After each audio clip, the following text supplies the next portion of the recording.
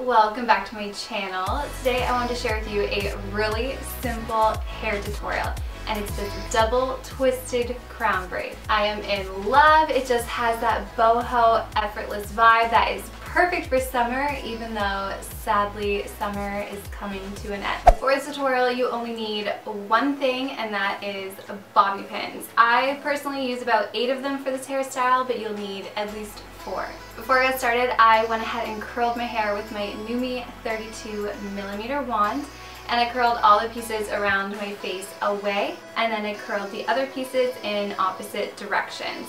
I wasn't too particular about it, and I just grabbed different sizes to really give me that effortless look. Now the important part, I think a really deep side part really makes this look.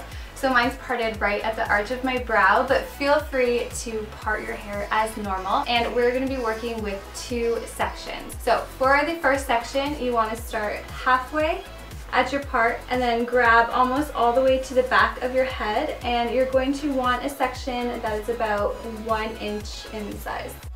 And then directly below this section, you're going to want to grab our second section, and it's going to be roughly the same size. You don't have to be too particular with this. So now that we have our 2 sections, what we're going to do is take the bottom one, and you're going to want to pull it up in front of that top section and twist it around so it looks like this. So now what was our top section is now at the bottom. You're going to pick up another 1 inch size section of hair, join it into that bottom section, and just make sure that it's completely tangle free. And then same thing that we did before, cross that bottom section up, and then that top section will be at the bottom.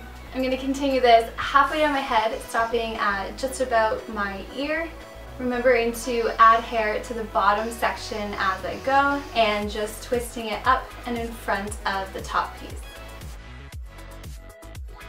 Once I've reached the top of my ear, I'm just going to stop, and now it's time for my favorite part, pancaking the twists. So I just use my index finger and thumb, and I'm just going to gently pull on the outside of the twists just to loosen them up and help them appear much larger and fuller.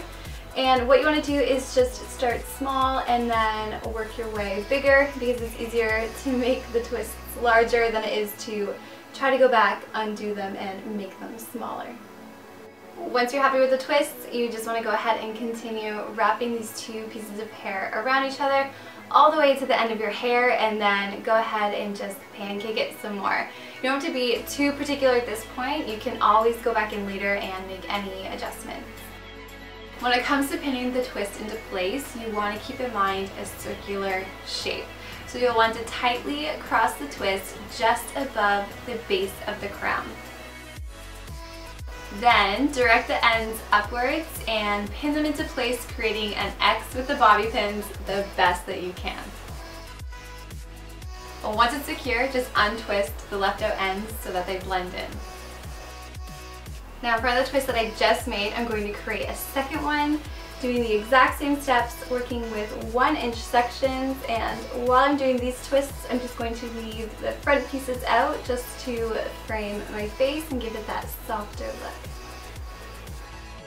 I like to stop before my ear and leave some hair down just to cover it. I find that it looks a little bit more flattering. And then from here, I'm just going to pancake the braid. Once it's nice and loose, just continue twisting till the end. Pancake it, and then we can pin it into place. Now to pin this twist into place, same thing as before. Cross it at the base of your crown below our previous twist, and then bring the ends upwards to help create that circular shape, and then pin them into place, creating an X with those bobby pins. For the other side, I'm repeating the same steps, except I'm only going to create 1 twist so that it comes out nice and full. As I'm creating the twist, I'm just making sure to leave out those front pieces to give it a softer appearance. Oh, and of course, don't forget to pull and pinch on the twists to help them appear nice and large.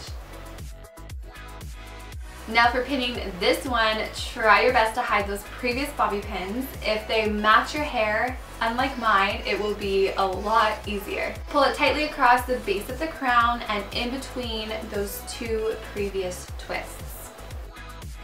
Then take the ends and tuck them underneath that bottom twist and pin it into place underneath.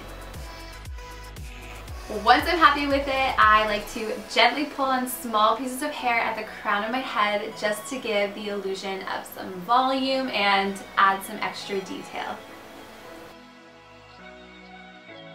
So there you have it, you guys. That is how you achieve the double twisted crown, and trust me, it's really simple once you get into it. I love how it has the double twists only on the one side. It just makes it really unique depending what side someone looks at you on. It's like you have two hairstyles going on. I really hope you guys enjoyed it. If you did, don't forget to give it a thumbs up and comment down below. Let me know what you guys thought. Also, I'm really curious what you guys got up to this summer. You have to let me know. I just got back from camping for the long weekend and it was the best way to end the summer. If by chance where you live you are transitioning into the warm weather, then you have to let me know what big plans that you have. So thank you guys so much for watching. There are a ton of exciting things coming, so stay tuned and I will talk to you guys in the next video. Bye.